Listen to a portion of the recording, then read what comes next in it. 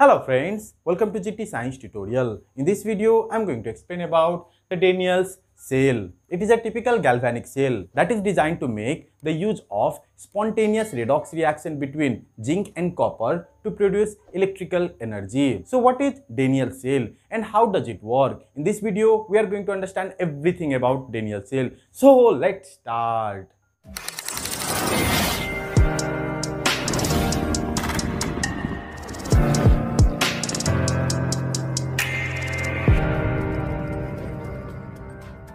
In my previous video, I have already explained about electrochemical cell. Electrochemical cell are used to convert either electrical energy into chemical energy or chemical energy into electrical energy. There are two types of electrochemical cells. The first one is electrolytic cell and the second one is galvanic or voltaic cell. Voltaic cell. Electrolytic cells example is electrolysis of hydrochloric acid. In electrolytic cell, we convert electrical energy into chemical energy. But in case of galvanic or voltaic cell, we convert chemical energy into electrical energy. An example of this is Daniell cell. So simply, Daniell cell is an example of galvanic or voltaic cell. Now, let's understand what Daniell cell actually is and how does it work. A Daniell cell consists of two beakers. Let me draw the diagram. This is the first beaker and this is the second beaker. Now, in both the beakers, one metal rod is dipped in the respective metal salt solution. Similarly, in second beaker also, one metal is dipped.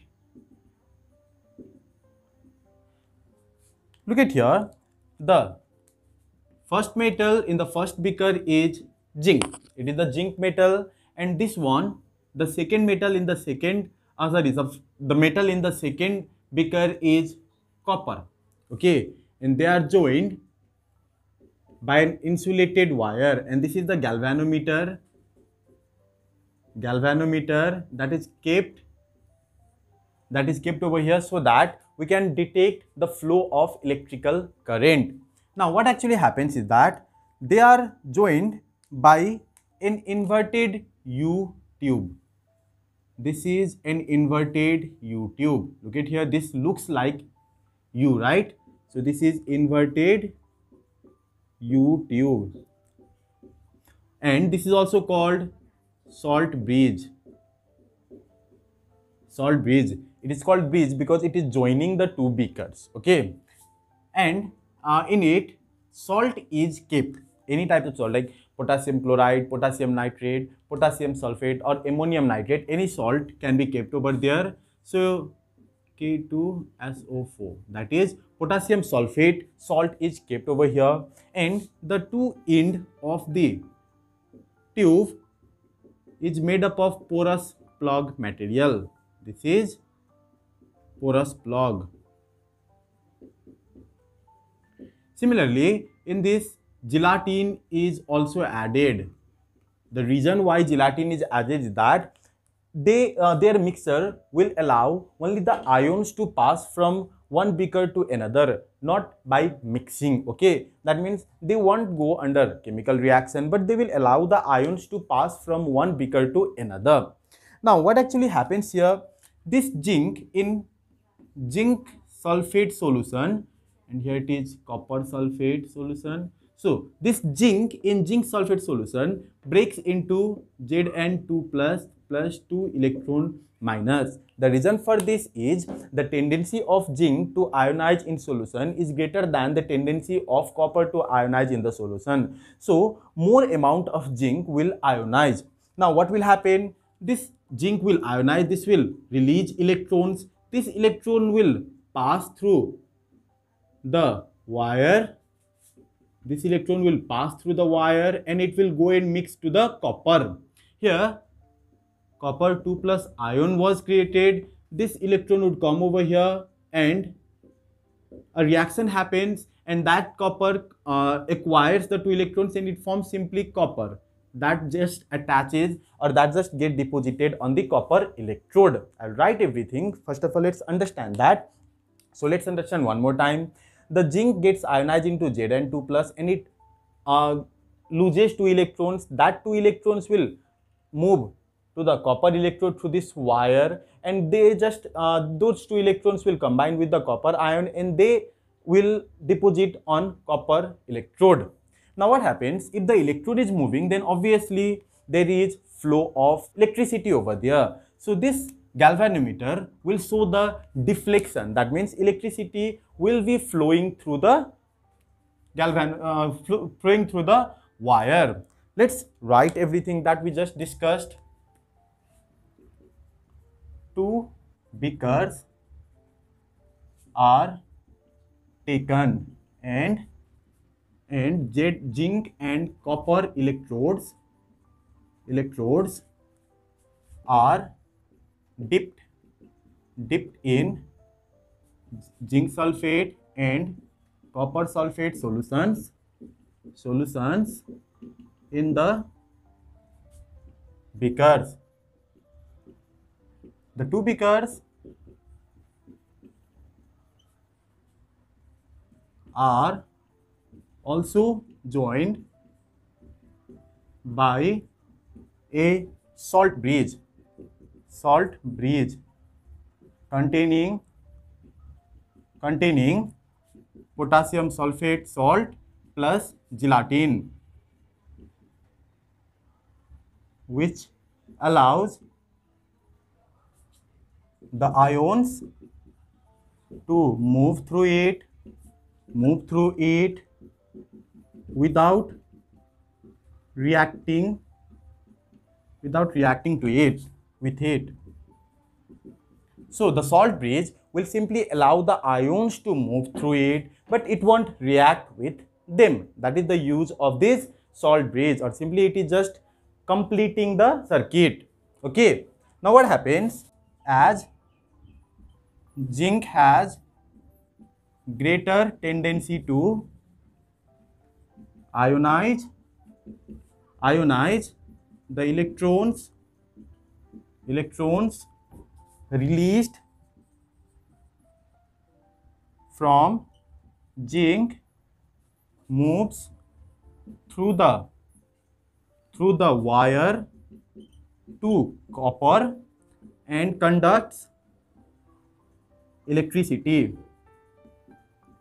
So you can see over here, as electron is moving in this direction, then obviously electricity will flow in exactly opposite direction. That means electricity will flow from this direction. Now one more thing that we need to understand over here is that, look at here, zinc is releasing electrons. That means it must be negative terminal of the battery, right? So it is the anode.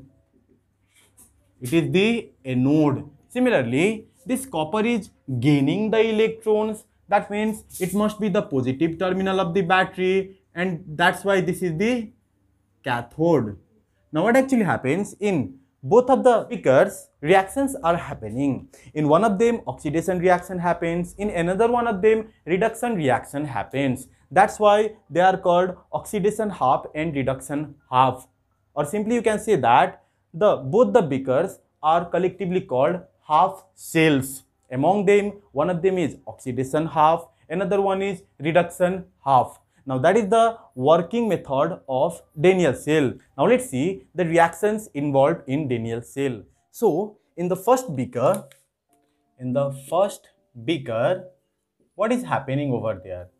Zinc is losing electron and it is converting into the ionic form of it. That is, zinc is converting into Zn2 plus. Then what do we see? Oxidation number is increasing. So obviously this is oxidation reaction. This is the oxidation reaction, or simply you can say that loss of electron means oxidation.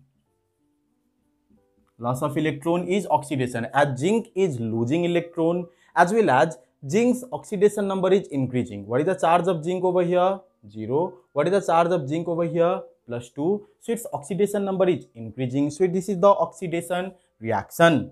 And similarly, in the second beaker,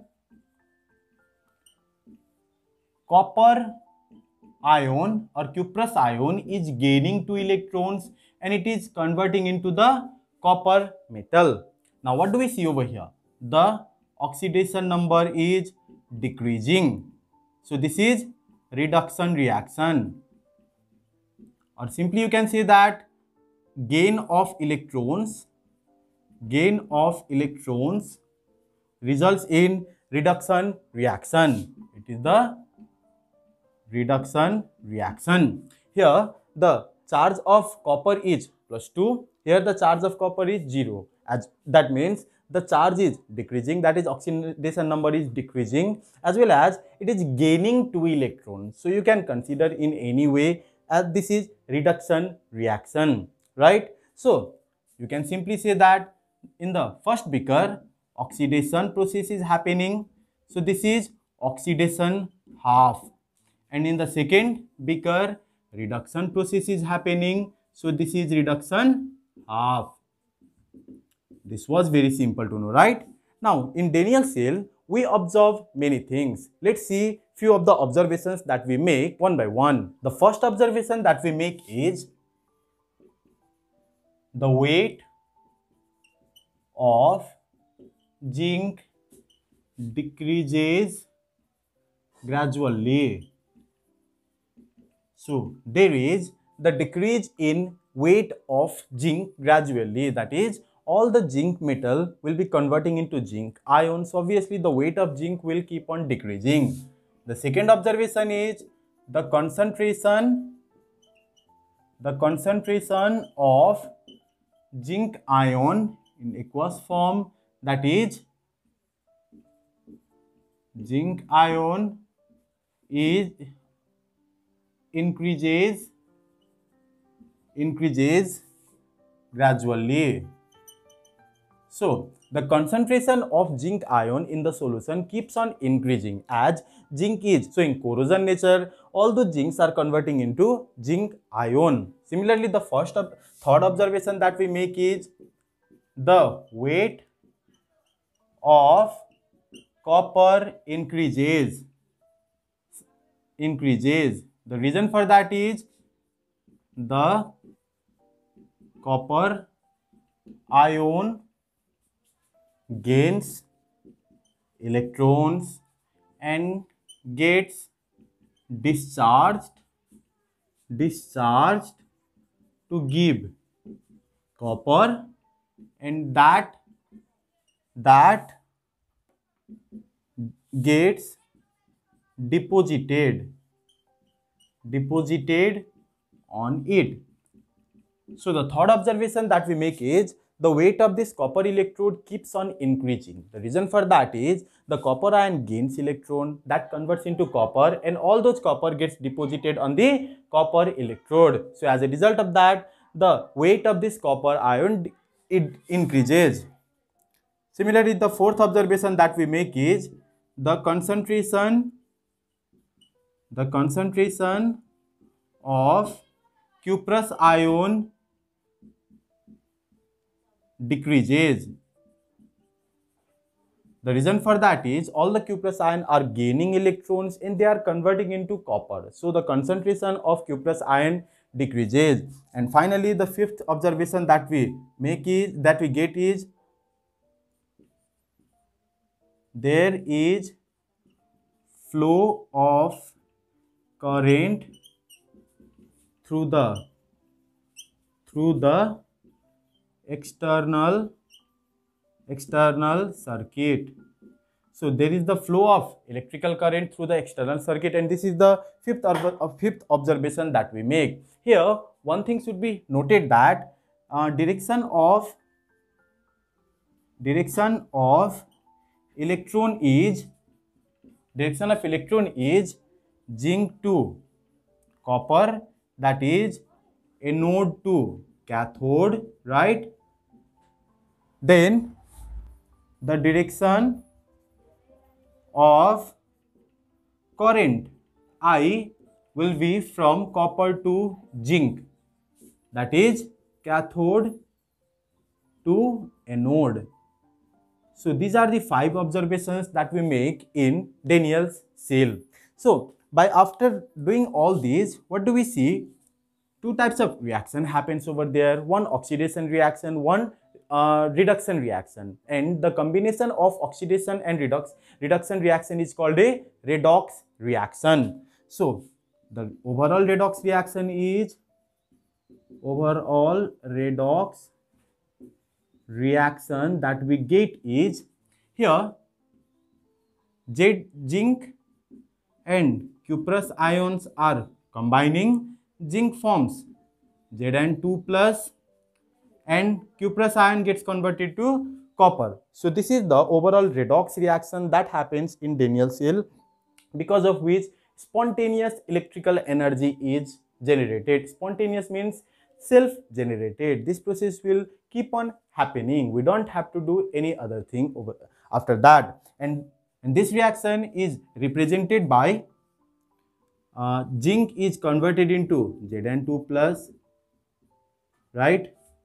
Give double lines, and cuprous ion is converting to copper. So this is the cell representation of Daniell's cell. So this is all about Daniell's cell. In this video, we understood what Daniell's cell actually is, what are the observations that we make in Daniell's cell, how does it work along with the diagram, and different chemical reactions involved in it. That's all in this video. I hope you understood everything about this video. If you like the video, please share this video as much as you can, and thank you for watching the video.